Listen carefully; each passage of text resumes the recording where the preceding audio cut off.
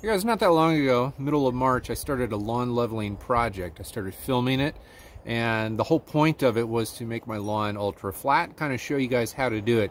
The thing is, I made a whole bunch of mistakes and a lot of errors in judgment. I also gambled a little bit, and I did not come out on the winning side of any of those gambles. I thought about scrapping this project and just not publishing this video, even though I spent so much time putting it together. But then I realized mistakes videos actually teach probably more than actual how-to videos. So with that in mind, I want to show you the tutorial on how to make your lawn, or how, not really how to, but how I was planning on making my lawn ultra flat this spring. But I'm going to interject throughout the whole thing and show you all of the mistakes, errors, and judgments, all of the things that I did where it didn't turn out the way I expected it to. I want you to understand that a lot of this video is really just raw. It's truly the journey of me, my family here in the lawn.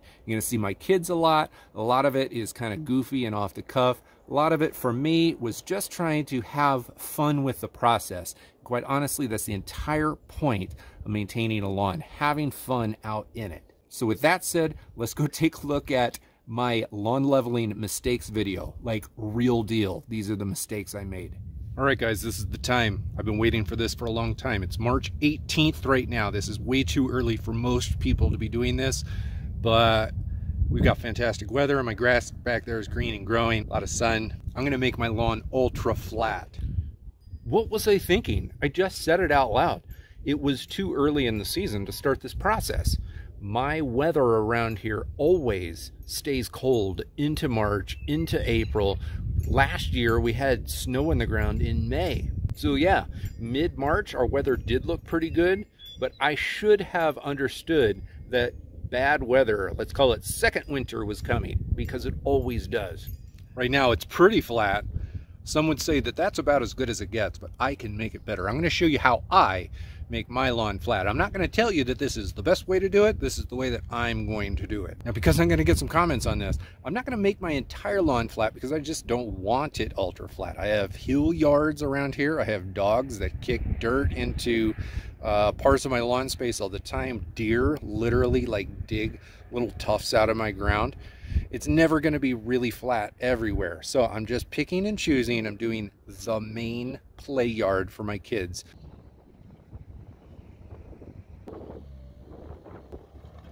All right, here's a ground level perspective of the area that I'm talking about.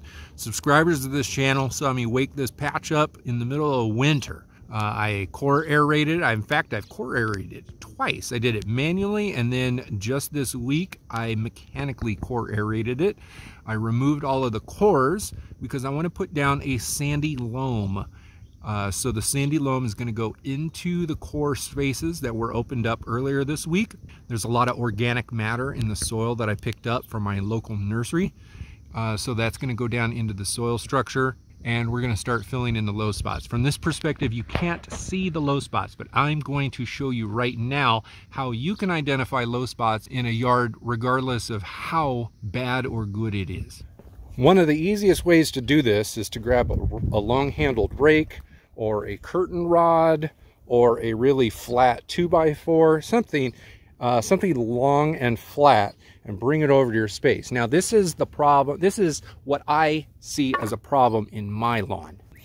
When I put that down, you'll notice that right there, it's touching the ground, then there's a gap, and then it's touching the ground right there at the sidewalk. Now what I want to do is to kind of trim along the sidewalk line, start doing a little bit of edging there.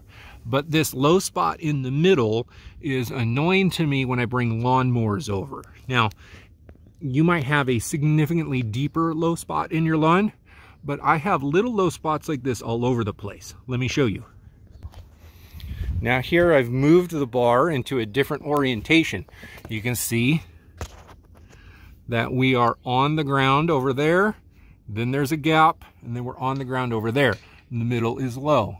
You can go around the lawn and find all of the low spots. Now what I'm going to do is I'm going to find the low spots and I'm going to mark them. All right, now as you do this, this is important. Your grass needs to be really short. So what I've been doing here for the past couple weeks since this grass started growing, you see it's still not growing over there, but here it certainly is. I've cut this, I believe it's 5 times in the past 3.5 weeks or so. When your grass is growing, you need to cut it really short, and that's because when we put sand or soil compost or a mixture of all of that stuff down into the low spots, the grass needs to be able to grow straight up through it. When you leave the grass blades long and you put stuff on top of it, they fold over and then they kind of grow and they just kind of get mulched down, and a lot of the grass won't ever penetrate through and it will eventually die. My grass is as short as I could possibly get it. I used a reel mower set to the lowest setting possible. If you don't have a reel mower, if you put your rotary mower to the lowest setting possible, that will usually work just fine, so long as your grass is growing vigorously. Now, not long ago, just a few days back, I applied a fast release fertilizer to this to push extra growth here in the early part of the spring season. All right, now that was another big honking mistake. I put down a spray-on application of urea nitrogen. So urea, yeah, it's a fast release, but the thing is, it still needs to be broken down by microbial life in your soil to make it plant available. Certainly, it's faster than putting down plant and animal nitrogen-based sources, but it still needs the activity in the lawn that only exists as your soil temperatures are up in the mid-50s or higher. Although my grass was green and growing, it was only about 45 to 50 degrees. So the urea probably just went onto the lawn and a lot of it gassed off. I should have taken the time to really think that through. If I was going to be applying this early in the season when soil temperatures are that low, I should have used something synthetic. If you're in the mid-spring season already, you probably don't need to add the extra fertilizer because your grass is probably already growing gangbusters. Let me show you the spots that I marked. For you, your lawn might be starting from a much more lumpy scenario, or let's call it like rolling hill scenario. So what you need to also remember is only the low spot. I don't want to add more material to the lawn than I need to. I just need to fill in the low spots. And one of the best ways to do that is use your eyes and find the high spots. There's almost always a low spot next to a high spot. Take a look at what I got. So here's my space. There's my daughter playing with her tractor. Hi. Hi. Are you cute? Yes, you're cute. Yes, you're cute. Yes. All right, so if you see here, I've got little landscape stakes in the ground. I didn't put much more. What did I put? Maybe about 15 to 20 of them in the ground. And this is a 500 square foot spot. So it's not that big, and we're starting from a very flat starting point anyway. But I can guarantee you this entire strip right here is low compared to the grade of the sidewalk and compared to this hump right here in the middle. So I'm going to, I didn't even mark it as a line, I just know it. This whole area requires extra top dressing to fill in the low spot. But everywhere else where it was particularly low, I put a marker, and that's where I'm going to drop dirt for spreading. This is how my daughter thinks that we should level the lawn. Is that how you do it? In my opinion, you do not need to put dirt everywhere. I have multiple videos on this channel about lawn leveling or making your lawn flat or fixing low spots, and never once have I ever said you really need to put dirt everywhere on your lawn and spread it around with a leveling rake. Now, I am going to use a leveling rake because I'm dealing with about a 500 square foot spot, and I'm dealing with almost a cubic yard of soil. But if you're only doing this to one small spot, I still contend you don't need a leveling rake. Maybe a small one, but a big push broom can usually work just fine for small localized low spots. I also want you to fully understand, like really fully understand, that the lower your spot is, the more likely you are going to kill the grass underneath it. So another reason why I recommend only doing the low spots first and building them up over time. You don't have to win a sprint here. This is a lawn care is a marathon. If you have a very low spot, fill it in a little bit at a time over the course of an entire year or two, depending on how big the spot is. Otherwise, you got to fill the whole thing in all the way to grade, let it settle, top it off, and then seed over it, which is another viable option. Why didn't I do this? I have no idea. I really don't. I don't know why. I have low spots. I could measure them. I measured them before I made the video. I knew how deep they were. Why did I think that I could throw down 3/4 of an inch or more in some of these tiny little spots to fill in a low spot all at once, instead of doing it a little bit at a time over the course of a season? Dumb. Always an area of contention is, what do you put on the lawn? I do a ton of organic work in my lawn, organic and natural work. So what I chose is from a local nursery. I went and I picked up a cubic yard, which is a cubic yard. They just take 2 big scoops from their front loader and stick it in my regular cheapo trailer. But this is a sandy loam mix with a lot of organic matter in there. See that? That's a stick. Now, I would not put this on a lawn that I was attempting to cut with a reel mower at like 1/3 of an inch. I just wouldn't, because there's just too much debris in it. This is screened, but it's screened for large chunks. You're still going to get things like this, which are over time really going to start damaging a reel mower. I plan on cutting my grass in that 1.5 to 2 inch range, so as it settles down, my lawnmower will never hit any of this stuff. If you could reach through your screen and touch this, you would feel that it is quite gritty. So even though that there is organic matter in here, it's kind of composted organic matter, it is a sandy loam. This is very gritty. There's a lot of good sand in here. And that means that although when I put this on the lawn, it might get very, very flat, as the organic matter breaks down over time and the material settles over time, these low spots are not going to be flat anymore, but they're going to be more flat than they are now. Lawn leveling, if you watch people that really do a lot of lawn leveling, they do it over and over and over the course of a few years for a reason. Settling happens. Even if you're putting straight sand down, it will settle into your actual topsoil and depress and compact over time, which is why it needs to be redone, especially if you're core aerating and removing material from time to time. You like the dirt? Yes. Is it good dirt? Yay! Where's Mickey Mouse? Down near shirt. All right, now this was a very obvious lapse in judgment that I had. It was very clear in this shot that the sandy soil mixture that I was using was still wet. It was still very moist. It's not like it was dripping wet mud, but it was way too wet to be spreading on the lawn. It's heavy, it doesn't incorporate, it doesn't sink underneath the grass blades quite as easily as it does when it's dry. When you go to level it with that rake, it actually ends up looking quite flat on top, but because it's wet, it's not really getting flat on the bottom. So the settling is going to be far less uniform as it dries out over time. Not to mention the fact, when it is wet and it's sitting up on the top, then that's how hydrophobic crusts start forming. All right, now before I get started with the process, I want to show you what I'm talking about here. We've got a long lawn leveling rake. This style of rake, wide, this is 42 inches wide. I think you can get them up a little bit wider than that also, is going to be good for a yard situation that you see here. Let me zoom out. This is a starting point that is very flat to begin with. That means our low spots are wide, shallow low spots. That's when you're going to want one of these wide ones. Now this short leveling rake is going to be better for situational, like small, let's call it a divot in the lawn or a small low spot.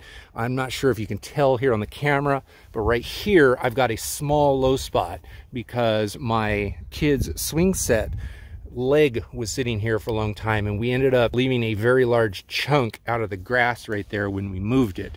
So this spot is low. A small leveling rake would work for that. And if I was only leveling this small strip by the sidewalk or the patio, then the really stubby leveling rake would work perfectly fine. Now, if you go the broom route where you're just doing a very small localized area, here we've got a small broom. That's, what is that? I don't know, a foot or so wide. Of course, you can get the wider brooms. I've used those in past videos, but I don't have the wide push broom available here to show you. But a push broom will work as an acceptable alternative to these if you're doing only small leveling jobs. This is 500 square feet.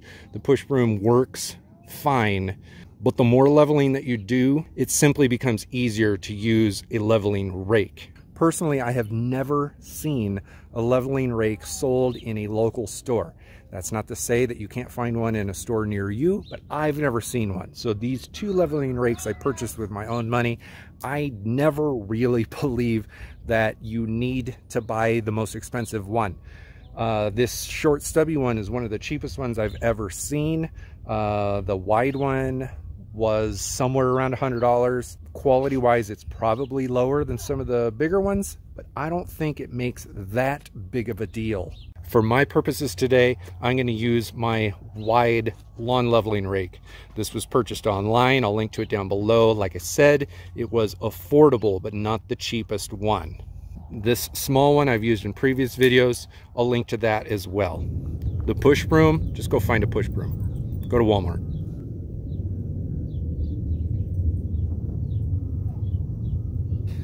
All right, before I go a little bit further, this might not pick up on camera, but I want you to see where my markers are.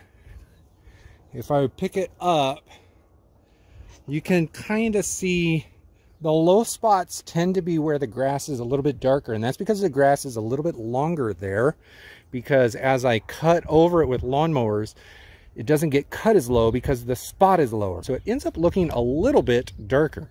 If you've got a lawn that is in worse shape than this, then your low spots may look even more obvious and apparent. Each one of these dirt piles was on top of one of those markers that I set down. They are the low spots, and I understand that my lawn is not that low, but the point here is to make an ultra flat lawn. So that's what we're doing here. All right, looking back on this experience, I used approximately half a cubic yard of sand soil mixture, but if I could do it over again, I would probably only use about half of that. So each one of the little mounds that you just saw on the screen, I probably would have had much smaller mounds, like, I don't know, half of it. Because the mounds were big, I was actually pushing material onto the higher spots as it kind of tapered out from the low spots. So I ended up getting a lot of extra dirt onto the high spots that I didn't actually need, and the low spots that I did put the mounds on ended up being buried a little bit too deep, especially considering the fact that I put wet soil on it and I wasn't there for the next 2 weeks to kind of pamper it along. These are the low spots. I've got help. This is my friend Robbie. You've probably seen him in some other videos of mine over at his place. He's gonna be helping me push dirt around. We're just playing in dirt like kids today. So you'll see that I've got, like I said before, a whole bunch of dirt here on the edge, because this is the part that bothers me more than anything else. So I'm going to be really working this spot hard. The other spots are less dramatic, so we're going to be pushing them around. I'm going to be using the big lawn leveling rake. Robbie here is going to be using our smaller leveling rake. The smaller one is going to be easier to knock these piles down and kind of do some finesse work on some of the deeper spots. The wider one will be able to distribute stuff. Basically, we're going to taper stuff from the small spots into, or in the deeper spots into the higher spots. So it'll just kind of taper in. You could just haphazardly put dirt everywhere, but I feel like, in my personal opinion, that this is just more efficient, and I can guarantee myself that I'm getting dirt on the spots that need it the most. Now, this is only half of the dirt that I have in my trailer, so I'm gonna spread this thin. I never want to mulch it down too much, too deep. Obviously, I put way too much on the shallow spots. If you're going to be putting this much dirt on your shallow spots, expect to kill a lot of that grass off. I don't know why I thought it would work out for me when I would never advise what I just did to anyone else. So we're gonna let this grow in over the next couple weeks, and then I'm gonna reassess in early April if we need to add some more. All right, there's a good chance that I'll be using this landscaping rake. This thing is called the Groundskeeper II. I don't know, I guess there was a Groundskeeper 1. I've never owned that one. This must be new and improved. This is probably one of the coolest, most ridiculously awesome rakes I've ever used in my life. I've only owned it since early 2022. I've already used it a ton of times. So I might bust this out to knock some piles down. We've got all of that dirt spread out pretty thin. We can see some green poking through. The areas where we don't see green, I can tell right now that that spot is still low right there. So probably in April, I'll probably hit it with a little extra dirt in that area. But you see, we still have green grass poking through just barely, which means everything is going to grow up over the next couple weeks, and we're not really going to notice the dirt and debris here on the ground. Now, this is important for those of you people leveling for the purpose of real mowing. If you literally want to keep your lawn less than an inch high, this stuff right here, part of the soil that I just spread on the lawn, we got little rocks, lots of little debris, little sticks. This stuff does not work if you're taking a reel mower over it on a very low setting. This will damage your reel very, very quickly. I anticipate cutting this grass at 1.5 inches or maybe a little bit more for the majority of the year. The majority of it is going to settle into the lawn, and it's not going to be an issue. So I'm going to let this grow for a couple weeks. I'm going to let my kids play in it. I might have to flatten it out again after they're done playing with it. But once the grass starts growing back in, all of this stuff is going to continually settling, especially with rain and irrigation. And then once I start cutting it a little bit taller, nobody is ever going to notice that it's here. Because I'm using a soil mixture, a sandy loam mixture with organic matter in it, this stuff will settle, but it will also decay and lose mass. So even if we were able to achieve a perfect ultra flat lawn today, it will not be perfectly flat and ultra flat next year. As things decay and settle, we'll get more low spots. The low spots will be smaller, but so long as we're not lifting up the material in the high spots, everything is going to be better in the long run. So later this year, I might do some touch-ups to this, but this is what you do over and over and over until you achieve the flatness that you can tolerate, that you really, really want. You doing a dirt angel? Snow angel?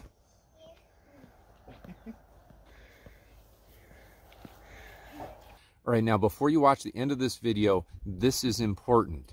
What I did next after spreading all of the dirt around is I put the sprinkler system on to water it in. Total mistake. Because I spread it thin, that was actually the best opportunity that I had for the soil sand mixture to dry out. That would have helped the little grass blades bust through the crust layer and capture some sun and just keep growing. But instead I watered it and it kind of turned into this like wet mat that dried out just enough to become a little crusty, hard layer on top that the grass had a hard time busting through. Now, what I also did was I left on vacation for 2 full weeks. I was not at the house in the yard to monitor the situation. Had I done this project and not left for 2 weeks, I would have noticed the problem instantly within the next couple days, and I would have continually brushed the entire area with those lawn leveling rakes, continually working that soil mixture into the turf. Had I been there for the next 2 weeks, I don't think anything really bad would have happened. But I left and things deteriorated. All right, you can obviously see where all the dirt is sitting on top of the grass. I promise you it's gonna look crazy good in a couple weeks. Like I said, this is March 18th. In about 2 weeks is what I expect everything to come through all the way to the point where we can't see any of the dirt at all. It's been fertilized, it is green, it is growing. It is now spring. By the time you watch this, it's spring, so there's more daylight hours in the sky than nighttime hours in the sky. Ultra flat is what I'm going for here, but because there's a bunch of organic matter in there, I might have to do a touch-up by the fall. I'm gonna go ahead and put the sprinkler on right now so that I can water that dirt into the grass and help everything start settling down.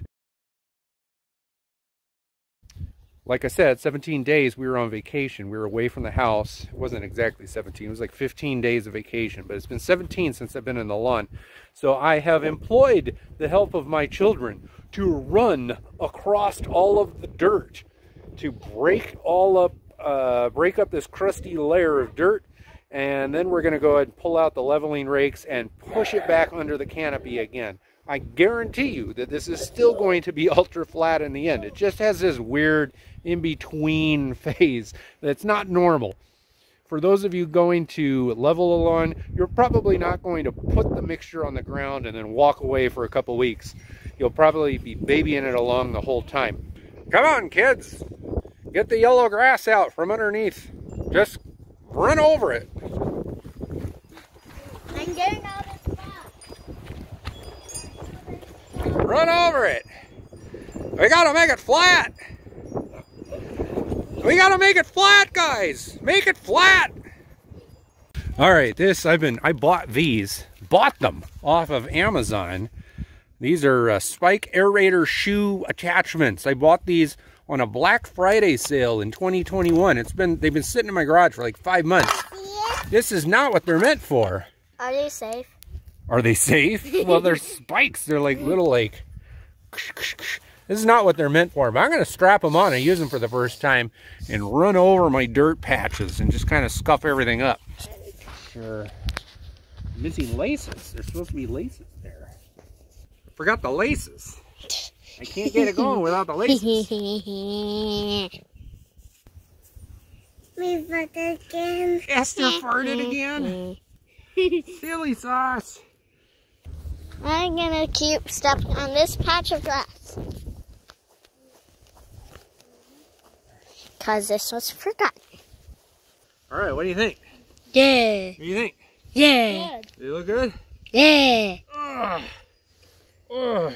Are they hard? Well, once they go way deep in the ground, I have to really think about pulling my foot up. So it's gonna be really hard. Is it really hard to run? Kind of hard to run. Yeah, it's like I'm wearing like boots that are like waterlogged, like tons of water in them. Just there's no water. Yeah, there's just no water.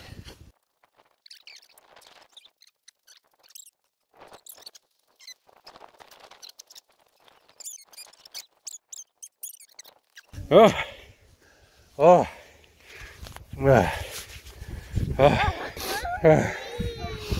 oh, totally unnecessary. It's kind of fun though. Go walk around and point it at the ground. Tell what you see. You gotta talk, buddy. What do you see? What do you see? I see some that were here that I missed. Does the grass look ultra flat? Does it look kind of long? But what about this one? You missed this one too. I missed that one. You think I should take the leveling rake back over it? Yeah. Yeah. Izzy? Go ahead and level this lawn. You're doing a great job as well. Level that lawn. Make it flat. I see a little bit less dirt. You see a little bit less dirt now? Yeah. Now that you've been using the leveling rake? Yes. Yeah. Well, you gotta have the right tool for the job. So after goofing off with my kids for a while and trying to tell myself everything was gonna be all right, I finally actually got to work with the lawn leveling rake and reworked a lot of that crusty dirt layer back under the grass canopy. Overnight going into April 4th, we got a little bit of rain, so that re-moistened everything up. And then by the 5th, I went outside and started my daily regimen of fluffing the grass up from underneath the soil. I used a small little garden fork at times, and I used a lot of my Groundskeeper II rake. In the end, the Groundskeeper II rake was actually pretty instrumental in getting me to expose some of the grass that had been fully snuffed out or nearly snuffed out by the excessive layer of dirt that had been sitting on it for 2.5 weeks straight. By April 5th, the lawn was looking fairly healthy and quite yellow, and there were a few serious dirt patches that I haven't really been able to recover even to this day. All right, so I just went and took my Groundskeeper II rake over there and kind of scratched up some of these like super yellow spots. These yellow spots are where the deepest layers of sandy loam were put down, and it took a while for the grass to grow through it. Some of the grass never grew through it at all, so it's really yellowed out because of lack of sunlight. There are still a few patches in here where, like, you can obviously see dirt. But after teasing it with the Groundskeeper rake, I'm starting to expose some leaf tissue, and all of this is going to start greening up again. Now, teasing it has loosened up this layer of soil a little bit. It had settled over the past couple weeks, and now the top layer of it is still a little bit not settled. But there's an awful lot of leveling material underneath the leaf canopy, which is what I want. So I'm going to go ahead and run the mower over it to kind of cut off a little bit of the tips of the dark green grass, and maybe try to suck some of the yellow grass up a little bit so it's a little bit more upright so it can get more sun. I don't want the green grass to get overgrown while I wait for this yellow grass to poke through and start grabbing new sunlight again. Now, I continued teasing the grass every single day in these dirt spots in the low areas all the way until the 12th of April. Before then, however, starting on April 8th, I started mowing the grass every single day. Although the grass didn't appear to be growing hardly at all, I was able to take a little bit off of the tips every day. And of course, the purpose of this was to stimulate natural growth hormones from within the plant itself to get it to start growing and grow out the yellowing. As you can see, there was notable improvement as the month progressed. So today's April 26th. It's been, I've lost track how many days that this process has been going on, but I started on March 18th, so that's somewhere in the vicinity of about 6 weeks or so. As you can see, the vast majority of the color has returned. A lot of the deep green from the fertilizer treatments most likely has worn off. We're kind of coming back to a natural green, along with the yellowing coming back up to a natural green as well. There's still some dirt patches. I've actually started mowing this a little bit higher over the past few days. I let it grow so that I could move it up to approximately 1 3/4 of an inch. This is about the height that I want to have it at for the rest of the year. While I talk, I'll kind of show you here what we're looking at. Everything does look pretty good. There's actually not intentional, but there's some minor stripe lines going on here from the mower wheel marks. But you can see these lowest spots right here.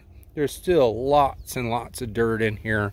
Kentucky bluegrass will slowly spread in. All of these little blades will get taller, and this will become less apparent over time.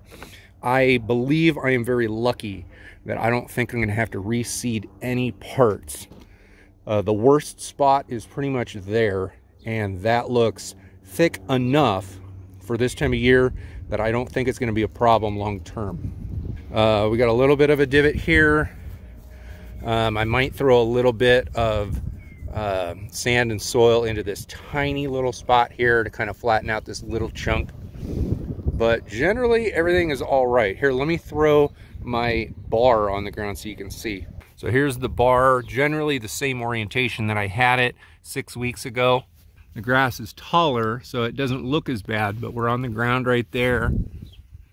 We're on the ground over there. And in the middle, there is still a gap. So despite the fact that I overloaded everything with soil, I still have a gap. I did not make it ultra flat. I could go around, I'm not going to, but nothing that I did made it ultra flat. There's still low spots. I will argue that all of the low spots are most likely smaller than they were before. So in that regard, this is a mild success, but nothing that I'm ever going to brag about. So let this be a lesson to you. I know an awful lot about grass. I know an awful lot about lawn care, but man, I still make mistakes. Everyone makes mistakes. This is a good illustration of how things can go completely not to plan. It's just grass though. It grows back and everything can be repaired. So even if you do make some mistakes, Don't let them get you down. Now, I also have a video about mistakes, not me making them, but me talking about the mistakes that a lot of lawn care enthusiasts make unwittingly throughout the season. I'm going to link to it up here. It's a far shorter video than this one, but I really recommend that you watch it because all of these mistakes are basically the same kinds of things that I just did in this leveling project. These are the mistakes that we make on accident, even when we think we know exactly what we're doing.